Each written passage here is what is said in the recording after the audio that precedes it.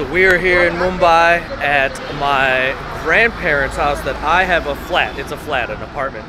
I have not seen this since I was 15 years old, and the building still looks the same. Hopefully you can hear me over this Mumbai noise and the quality, but this is really cool. And what's interesting is this whole time we've been across the street. We were living across the street from the Ramakrishna Math and a Swami Vivekanand thing, and it wasn't until I was an adult that I really got into that type of stuff, right? Probably 14 years ago.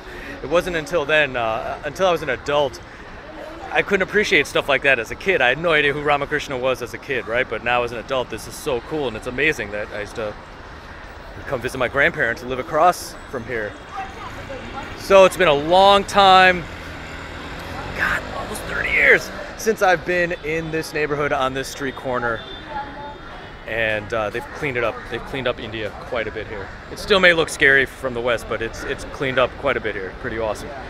And this is, oh my God, I remember this lobby, and this is the building. And it was one of those, from what I remember, one of those balconies.